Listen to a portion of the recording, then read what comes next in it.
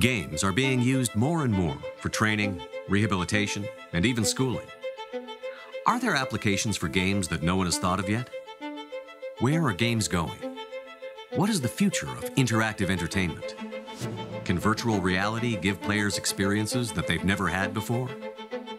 Will augmented reality bring new forms of gaming into the real world? Are there new technologies being developed that will change the face of interactive entertainment? And what will take video games to the next level?